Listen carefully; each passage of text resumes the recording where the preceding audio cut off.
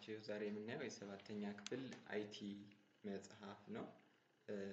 ዩኒት 1 Introduction to Information and Communication Technology የመረጃና የመገናኛ ቴክኖሎጂ መግቢያ ይላል። ወደ አማርኛ ስናመጣው at the end of this unit learners will be able to ይላል። learners ማለት ተማሪዎች ማለት ነው። ወይም ይህንን ቱቶሪያል የሚከታተል ማንኛውም አካል ICTን በደንብ ዲፋይን ማድረግ ይጠበቅበታል። ኮምፒውተርን ዲፋይን ማድረግ ይጠበቅበታል። የአይቲን እና የአይሲቲን ልዩነት ማወቅ አለብን። ከዚህ በተጨማሪ የኢንፎርሜሽን ቴክኖሎጂ አጠቃላይ ሐሳብ ወይም አይዲያው ምን ይላል የሚለውን ማወቅ አለብን። ከዚህ በተጨማሪ ደግሞ መሰረታዊ የሆኑ የአይቲ ስርዓተ ነገሮችን ማወቅ መቻል አለብን ማለት ነው። እሺ ኢንፎርሜሽን ኤንድ ኮሚኒኬሽን ቴክኖሎጂ ምንድነው? that means የመረጃና የመገናኛ ቴክኖሎጂ ምንድነው ይላል። The term information communication technology refers to all communication technologies including the internet, mobile phone, television, computers, tablets and cameras ነው ማለት የመገናኛና የመረጃ ቴክኖሎጂዎች ሁሉንም የመገናኛ ቴክኖሎጂዎች ለምሳሌ እንደ ኢንተርኔት እንደ ሞባይል በሁለት ይከፈላል። that means የመጀመሪያዎቹ ቤዚኮች አሉ። አሁን የመጡት ደግሞ ተሻሽለው ስማርትፎኖች አሉ። ቴሌቪዥን አለ። ልክ እንዲሁ የበፊቶቹ በጣም ሰፋፊዎቹ ቴሌቪዥኖች እና ስማርት የሆኑ ወይም ፍላት ቴሌቪዥኖች አሁን የመጡት ኮምፒውተሮችን፣ ታብሌት ማለት ከሞባይል ትንሽ ከፍ ብሎ ስክሪን ብቻ ያለው ነው። ኪቦርድ በተኖች የሌሉበት ማለት ነው። ልክ እንደ ተች ስክሪን ሞባይል አይነት ያለው ሰፋ ያለው and cameras that means which is used to capture image ወይም ፎቶ ለማንሳት የምንጠቀምበት ኤሌክትሮኒክ ዲቫይስ ነው። እነዚህ ሁሉ ኢንፎርሜሽን ኮሚኒኬሽን ቴክኖሎጂ ስር ሪፈር ይደረጋሉ። The other definition for information communication technology is it can be broadly defined as the means of creation, storage, management and dissemination of information by electronics means ይህ ማለት የኢንፎርሜሽን እና ኮሚኒኬሽን ቴክኖሎጂ በኤሌክትሮኒክ መንገድ መረጃን የመፍጠር የማከማቸትና የማስተዳደር እንዲሁም የማሰራጨት ዘዴዎች ተብለው በሰፊው ሊገለጹ ይችላሉ። እንደ አጠቃላይ ስናየው ግን ኢንፎርሜሽን ኤንድ ኮሚኒኬሽን ቴክኖሎጂ ዩኒክ የሆነ ዴፊኒሽን የለውም። በተለያየ መንገድ ዴፊኒሽን ማድረግ ዲፋይን ማድረግ እንችላለን ማለት ነው።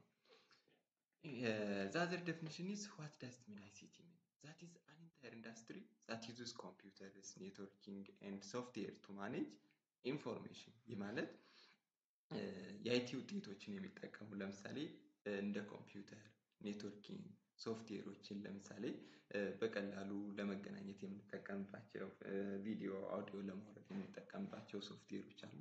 እነሱን የሚጠቀም ማንኛውም ኢንዱስትሪ ነው IT ሪፈር የሚያደርጋቸው።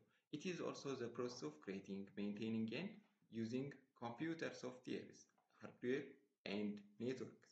That means it is the process of creating ወይም የመፍጠር የመቆጣጠር እና የኮምፒውተር ሶፍትዌሮችን እና ሃርድዌሮችን ወይም ኔትወርኮችን የመጠቀም ሂደት ነው ማለት ነው። አጠራርገን የአይሲቲ እና የአይቲ ዲፊኒሽን ልዩነት ምንድነው ስንል IT that is a broad term ወይም ሰፊ ተርም ነው and it also related to computing data ወይም የስሌት ጥቅሎችን ጠቅለል አድርጎ ይይዝልናል ማለት ነው። ICT ደግሞ አንዱ የአይቲ ክፍል ሆኖ it refers to technologies with related to communication ያ ማለት የመገናኛ ቴክኖሎጂዎችን ሪፈር ያደርግልናል ማለት ነው። Basic elements of ICT system that is የአይሲቲ ስርዓት መሰረታዊ ነገሮች 5 ናቸው። እነዚህም ዴታ ወይም ጥቅል የምንለው ኢንፎርሜሽን መረጃ፣ ኮሚኒኬሽን፣ ዩዘር ኤንድ ቴክኖሎጂ ናቸው።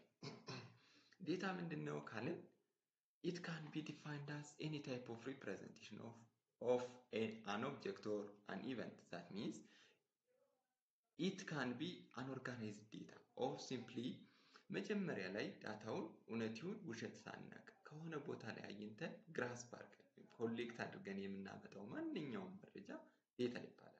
ይህ ዴታ ግን እውነት ነው ማለት አይችልም። ምክንያቱም ገና እውነት ይሁን ውሸት አልተጣራም። ይህም ሪፕሬዘንት የሚደረገው ቁጥሮች ሊሆኑ ይችላሉ፣ ፊደሎች ሊሆኑ ይችላሉ፣ ምልክቶች፣ በድምጽ፣ በስዕል እና በተለያዩ ነገሮች ኮሌክት እናደርጋቸዋለን ማለት ነው። ለምሳሌ አበበ 15፣ ከበደ 17፣ ሳራ 12፣ መሐመድ 16፣ አለሙ 20 እንደዚህ እያሉ ይቀጥላሉ። እነዚህ በሙሉ ዴታ ናቸው። ምክንያቱም it can't give meaningful ኢንፎርሜሽን ወይም የተሟላ ኢንፎርሜሽን ስለማይሰጡ ዴታ እንላቸዋለን ማለት ነው። ሁለተኛው የአይቲ ኤሌመንት ደግሞ ኢንፎርሜሽን ነው። After collecting data, you have to translate it into information. Means ዴታው ኮሌክት አድርገን ከጨረስን ወይም ሰብስበን ከጨረስን በኋላ እናጣራዋለን። እውነት ነው ውሸት ነው ወይም ሚኒንግ እንዲሰጥ አድርገን በትክክል አሬንጅ እናደርጋቸዋለን። ስለዚህ የመጀመሪያው ዴታ ተጣርቶ ትክክል ሆኖ ሚኒንግ ከሰጠ በኋላ ኢንፎርሜሽን የሚል መረጃ ይሰጣቸዋል ማለት ነው። ስለዚህ የኢንፎርሜሽን እና የዳታ ልዩነት ምንድነው? ዴታ አንኦርጋናይዝድ ፋክት ነው ወይም ኢት ኢዝ ሮ ፋክትስ ነው፣ እንደሰበሰብን የምናገኘው ዴታ ነው። ኢንፎርሜሽን የምንለው ግን ዴታዎቹ አሬንጅ ተደርገው ወይም ተጣርተው እውነት ናቸው ውሸት ናቸው ትክክል ነው አይደለም የሚለውን አሬንጅ አድርገን ሚኒንግ እንዲሰጥ ካደረግነው በኋላ ኢንፎርሜሽን የሚል ይሆናል ማለት ነው። ለምሳሌ እዚህ ላይ ዲያግራሙን እንየው። አፍተር ቢፎር ኮሌክቲንግ የዴታ ከሆነ ቦታ ላይ ዴታውን እናመጣዋለን። ስለዚህ ይህ ዴታ ሚኒንግፉል አይደለም ወይም ደግሞ እውነት ነው ውሸት ነው የሚለውን ገና ላጣራ ነው። here it is and after processing የዴታ you have to get information ፕሮሰስ አድርገን ከጨረስን በኋላ ወይም ደግሞ ኢንተርፕሬት አድርገን ከጨረስን በኋላ መረጃው ዴታ ይሆናል ማለት ነው። ከጥቅል ወደ መረጃ ዲስትሪቢዩትድ እናደርጋቸዋለን። ሶስተኛው ዩዘር ነው። that means አይቲን የሚፈጥረው ወይም የሚጠቀመው ሰው ወይም አካል ዩዘር ይባላል ማለት ነው ባጭሩ። that means አይቲ በትክክል የሚፈለገውን ዓላማ አቺቭ አድርጓል ወይም አላደረገም የሚለውን የሚጠቀመው የሚፈጥረው የሚቆጣጠረው አካል ዩዘር ይባላል ማለት ነው። ይህ ሶስተኛው የአይቲ ስርዓት ነው። አራተኛው ላይ ስንመጣ ኮሚኒኬሽን ነው። that means the process of passing information from one place to another place or from one person to another person ከአንድ አካል ወደ ሌላ አካል ከአንድ ቦታ ወደ ሌላ ቦታ መረጃዎችን መቀየር ሂደት ነው። ይህም ለምሳሌ መረጃዎችን ከኮምፒውተሮች ስናገኝ ስናነብ ወይም ከተለያየ ሲስተም ሊሆን ይችላል። ከኮምፒውተር ብቻ ሳይሆን ከሞባይል ከቴሌቪዥን ከዚህ ሁሉ ቦታ መረጃዎችን ስናገኝ እንደገና ሚሴጅ ስንጻጻፍ በፖስታ መልእክት ስንላላክ እነዚህ ሁሉ ኮሚኒኬሽን ስር ይገባሉ ማለት ነው። ስለዚህ ኮሚኒኬት የምናደርገው ምንድነው? ቴክኖሎጂን ተጠቅመን ነው። ቴክኖሎጂ refers to a set of tools and machines created by humans to solve problems ነው። ስለዚህ አምስተኛው እና የመጨረሻው የአይቲ መሰረታዊ ነገር ቴክኖሎጂ ነው ማለት ነው። ቴክኖሎጂ ምንድነው ካልን ቱል ነው ወይም ማሽን ነው። የሰውን ችግር በቀላሉ ወይም በአጭር ጊዜ ሶልቭ ለማድረግ የምንጠቀምበት መሳሪያ ነው። it allows humans to study and evolve the physical elements that are present in their lives. Technologies can be found in our home. For example, ቤታችን ላይ ስናይ ቴሌቪዥኖች አሉ፣ ሞባይሎች አሉ። in personal places ለምሳሌ በመንገዶች ላይ ብንሄድ ትራፊኮች አሉ፣ ትራፊክ ላይት የምንላቸው ትራፊክን ለማገዝ የሚተከሉ እነዚህ ላይት የሚሰጡ ማሽኖች። እንደገና ኢንዳስትሪስ ለምሳሌ ዳቦ ማሽን ሊሆን ይችላል፣ መኮሮኒ ፓስታ ማሽኖች አሉ። and in business ለምሳሌ ባንኮች ላይ ኮምፒውተሮች አሉ፣ የብር መቁጠሪያ ማሽኖች አሉ፣ ኤቲኤሞች አሉ። እነዚህን ሁሉ የሚያጠቃልልን ቴክኖሎጂ ይባላል ማለት ነው። ሬዲዮ እና ቴሌቪዥንም አለ በቤታችን ውስጥ ያሉት ነገሮች ማለት ነው። እነዚህ ሁሉ በቴክኖሎጂ ስር ይጠቃልላሉ ማለት ነው። ከዚህ በመቀጠል የምናየው አይሲቲ ኢን አወር ዳይሊ ላይፍስ ወይም በህይወታችን በየቀኑ ካሉ አክቲቪቲዎቻችን አይሲቲ ለምን ይጠቅማል የሚለው ነው። it has a great impact on our daily lives በህይወታችን ውስጥ በጣም ትልቅ የሆነ ተጽዕኖ ያሳድራል። we encounter many new technologies in our everyday lives. For example, we use ICT at home, at school, in the workplace, in the street, in places visit during holidays, on business and in public spaces. For example, በቤታችን ቴሌቪዥን ሊኖር ይችላል፣ ሬዲዮ ሊኖር ይችላል። እንደገና in education ማይክሮስኮፕ ሊኖር ይችላል። እነዚህ ባክቴሪያዎችን ልናይበት በባዮሎጂ የምንጠቀመው መሳሪያ ማለት ነው። in ICT room there is also a computer ሊኖር ይችላል። in working place ለምሳሌ በባንኮች ላይ ብናይ ኮምፒውተሮች ይኖራሉ። በስራ ቦታ ወይም in working place ላይ እነዚህን ማግኘት እንችላለን ማለት ነው። በአጠቃላይ ግን አይሲቲን ጠቅለል ስናደርገው አይሲቲን ኮሚኒኬሽን ለኮሚኒኬሽን በሚጠቅማት that means ከአንድ መረጃ ከአንድ ቦታ ወደ ሌላ ቦታ ወይም ከአንድ ሰው ወደ ሌላ ሰው ለማስተላለፍ የምንጠቀምበት ዘዴ ነው። ለእነዚህ የምንጠቀማቸው ማሽኖች ለምሳሌ ፋክስ ሃርድ ኮፒ አለ ወይም ፋክስ የምንለው አንድን ወረቀት በፍጥነት ወደ ሌላ ቦታ የምንልክበት፣ ኤሌክትሮኒክ ሶፍት ኮፒዎችን ከአንድ ቦታ ወደ ሌላ ቦታ የምንልክበት፣ ቪዲዮ ኮንፈረንሲንግ አለ በቪዲዮ እየተያየን የምናወራበት፣ እንደገና በድምጽ ብቻም አለ የምናወራበት ከአንድ ቦታ ወደ ሌላ ቦታ ወይም ሩቅ ቦታ ላይ ያሉ ከውጭ ሀገር ሊሆን ይችላል። ዛት ኢዝ ቴሌኮንፈረንሲንግ፣ ኤስኤምኤስ፣ ኢሜል፣ ሬዲዮ እና ቴሌቪዥን እነዚህ ሁሉ ለኮሚኒኬሽን የምንጠቀምባቸው የአይሲቲ ጥቅሞች ናቸው ማለት ነው። እንደገና አይሲቲ ኢን ኤጁኬሽን it is used to improve ways of education and proofs of a better educational environment. ways of education የምንላቸው የመማሪያ ዘዴዎችን ለማስፋት እንጠቀምበታለን።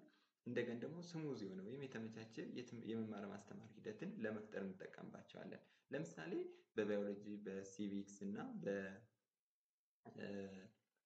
በህብረተሰብ ወይም ጂኦግራፊ ላይ የምናውቃቸው ትምህርቶች አሉ። በሬዲዮ የሚሰጡ በቴሌቪዥን የሚሰጡ ትምህርቶች አሉ። ከዚህ በተጨማሪ ደግሞ ሃይ ስኩል ላይ ከ9 እስከ 12 ባሉ ፕላዝማዎች በየክላሳችን ተክለው ወይም ተሰርተው እንከታተላቸዋለን ማለት ነው። ስለዚህ አይሲቲ ለትምህርት ይህን ያክል ነገር ይሰጣል ማለት ነው። ከዚህ በተጨማሪ እንደገና ተማሪዎች ወይም መምህራኖች ኢንተርኔት ላይ ቪዲዮ አውርደው ሊከታተሉ ይችላሉ። ሳውንድ የሆነ ወይም በአውዲዮ መልክ መጽሐፎችን አውርደው የምናነብበትም የትምህርት ጥቅም ነው ማለት ነው በአይሲቲ ዙሪያ። እንደገና ለመዝናናት ይጠቅመናል ወይም ፎር ኢንተርቴይንመንት ለምን ይጠቅመናል? ለምሳሌ በቴሌቪዥን ወይም ዲኤስቲቪ ውስጥ ገብተን ኳስ ልናይ እንችላለን። በሬዲዮ በድምጽ የተቀረጸውን ሳውንድ እናያለን። እነዚህ ሁሉ ለመዝናኛነት እንጠቀምባቸዋለን። ከዚህ በተጨማሪ ኦንላይን ላይ ወይም ኢንተርኔት ላይ ሆነን ጌሞችን አውርደን እንጫወታለን።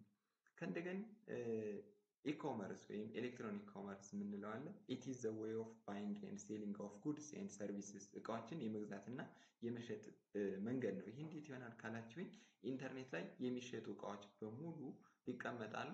እነዚያን የምንፈልጋቸውን እቃዎች ኢንተርኔት ላይ ገብተን እናገኛቸዋለን። ስለዚህ ዋጋቸውም፣ ኳሊቲያቸውም፣ ብራንዳቸውም ሁሉም ነገር እዛው ላይ ተቀምጧል። የምንፈልገውን ነገር ሴሌክት አድርገን ዋጋቸውን እንከፍላለን። እነሱ ወይም ካምፓኒው እቃውን የለቀቀው አካል ቤታችን ድረስ በመኪና ይልኩልናል ማለት ነው፣ ወይም በሆነ አካል ይላክልናል። ከዚህ በተጨማሪ አይሲቲ ለምን ይጠቅማል ካላችሁ ለሜዲሲን ለምሳሌ ለሰርጀሪ፣ ለኤክስሬይ፣ ለሌሎች ላብራቶሪዎችም የሚጠቀሙባቸው ማቴሪያሎች አሉ።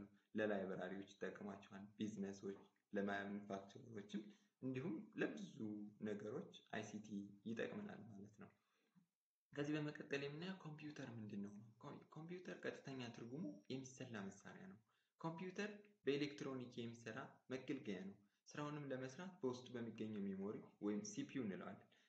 ብሬን ኦፍ ኮምፒውተር ወይም የኮምፒውተሩ ጭንቅላት በሚለው ውስጥ በሚገኙ ትዕዛዞች አማካኝነት ሁሉንም ስራ ያከናውንልናል። እነዚህም ትዕዛዞች ምንድናቸው? ዳታን ለመቀበል ወይም ኢንፑት ዳታን በተወሰነ መመሪያ መሰረት ወደ ጠቃሚ መረጃዎች መለወጥ ወይም ከዳታ ወደ ኢንፎርሜሽን ፕሮሰስ አድርጎ ይቀይርልናል።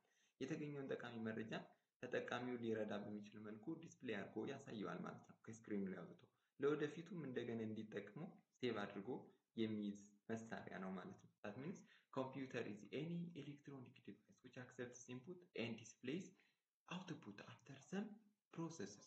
ስለዚህ በየቀኑ የምንጠቀምባቸው ለምሳሌ ቤዚክ የሆነ ኤሌክትሮኒክ ዲቫይሶች አሉ። ለምሳሌ ትንሽ ካልኩሌተሮች አሉ፣ በተኖች፣ ሞባይሎች አሉ። እነዚህ በሙሉ ኮምፒውተር ብለን ጠቅልል ልናደርጋቸው እንችላለን ማለት ነው። የኮምፒውተር ጥቅም ምንድነው? በጣም ብዙ ጥቅሞች ወይም ተግባራቶች አሉት። ከነዚህ ውስጡ አንደኛው ዴታን መቀበል፣ ሁለተኛው ዴታችንን ፕሮሰስ ማድረግ ወይም ዴታችንን ወደ ኢንፎርሜሽን መቀየር ነው። ከዴታ ወደ ኢንፎርሜሽን እንዲቀይሩ መጨረሻ ላይ ምን ያደርግልናል? ዲስፕሌይ ያደርጋል። ለወደፊቱ ሴቭ አድርጎ ይይዝልናል ማለት ነው። ይህ እንዴት ሊሆን ይችላል ለሚለው እስኪ እንየው። ለምሳሌ ጁስ እንዴት ይመረታል? ጁስን ለማምረት መጀመሪያ ላይ ገበያ ሄደን ፍራፍሬዎችን እንሰበስባለን። ሰብስበን ለማሽኑ ምቹ አድርገን እናስቀምጣለን። ማሽናችንን እናዘጋጃለን። ዘን ፍሩቱን ከማሽኑ ውስጥ እንከተዋለን። ማሽኑ ፍሩቶችን በሙሉ ውሃ ጨምሮ ጁስ ለመፍጠር ስኳር ጨምረን ውሃ ጨምረን ፍራፍሬዎችን ማሽን ውስጥ እንከትለታለን። ስለዚህ ማሽኑ ይፈጭና ጁስ አድርጎ ያወጣልናል ማለት ነው። the same is true for computer። ዴታ እንሰጠዋለን ልክ ፍሩት እንደሰጠነው ለማሽናችን ለጁስ ማሽናችን ዘን ማሽኑ ፕሮሰስ እንደሚያደርገው ወይም እንደሚፈጨው በሙሉ በደንብ አሬንጅ ያደርጋቸዋል ዳታዎችን። ዘን አሬንጅ አድርጎ ከጨረሰ በኋላ ኢንፎርሜሽን አድርጎ ያወጣልናል ማለት ነው። ወይም አውትፑት ለኛ ያሳየናል። ልክ ጁስ አድርጎ እንደሚያወጣልን ማለት ነው ማሽኑ። the same is true from here. then በመቀጠል የምናየው ካራክተሪስቲክስ ኦፍ ኮምፒውተር ነው። ምን ምን አይነት ካራክተሪስቲክሶች አሉ? የመጀመሪያው ወይም የኮምፒውተር ባህሪያት ምን ምን ናቸው? ኮሚኒኬሽን ኮምፒውተር becomes a good communication tool for humans በፍጥነት በጥራት የሰጠነውን በሙሉ ሳያዛባ በትክክል ያደርስልናል ማለት ነው። ለምሳሌ ከዚህ ሆነን በሞባይል ስንደውል ለሌላኛው አካል እንደሚደርስ እርግጠኞች ነን። that is the way of communication ፍጥነት አለው። and computation ወይም ለስሌት ይጠቅመናል። ኮምፕሌክስ የሆኑ የሰው ልጅ አስቦ ወይም ካልኩሌት አድርጎ የማይደርስባቸውን ሂሳቦች እሱ አጭር ጊዜ ካልኩሌት አድርጎ ያወጣልናል። ዘንድ ሶስተኛ ስራው ወይም ባህሪው ሊሆን የሚችለው ምንድነው? ስቶሬጅ ነው ወይም የማጠራቀም ስራ። ብዙ ዳታዎችን በትንሽ ሜሞሪ ሴቭ አድርጎ ይዘልናል። that can store a large amount of data with a little memory. then diligence ወይም አይደክምም አይሰለችም በ24 ሰዓት ውስጥ የፈለገውን ያክል ስራ ይሰራል ማለት ነው። እንደ ሰው ልጅ ደከመኝ ሰለቸኝ ሳይል የመሰልቸት የመዘናጋት ስራም ሳይኖርበት ማለት ነው። የተሰጠውን ስራ በሙሉ በብቃት ይወጣል 24 ሰዓት ምንም ሳይደክም ማለት ነው። የመጨረሻው ባህሪው ምንድነው? ስፒድ ኤንድ ኤፊሽንሲ it can finish any given task with a short period of time. ስለዚህ የተሰጠውን ሰዓት ምንም ያክል ኮምፕሌክስ ፕሮብለም እንኳን ቢሰጠው በሰከንዶች እንዲሁም በደቂቃዎች ሁሉንም ነገር ጨርሶ ያወጣልናል። ቀጣዩ ልናየው የምንችለው ኮምፒውተር ዲቫይስ ነው። that means it can be categorized into two hardware device and software device ተብለው በሁለት ይከፈላሉ። ቻፕተር 1ን በዚህ እናጠናቀቃለን። ለቀጣይ ሳመሪዎችን ወይም ኤክሰርሳይሶችን እንሰራለን። ለአሁኑ ይብቃል። መልካም ጊዜ። እናመሰግናለን። ሰላም ሁኑ።